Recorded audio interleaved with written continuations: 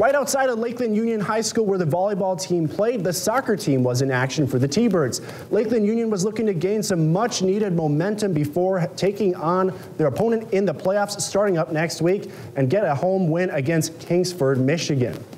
Let's see which team came out on top in this border battle between the Wisconsinites and the Yoopers. In the first half, Kingsford on the corner kick. Gavin Moore crosses it. Jet Buckley deflects it off his chest, but Lakeland Union keeper is there to corral it and keep the Fivers off the board. In the second half, T-Birds on the attack now. Marshall Holmquist sends it through to Brett Peterson, who shoots it, and just off the mark as Landon Adam is there to scoop it up.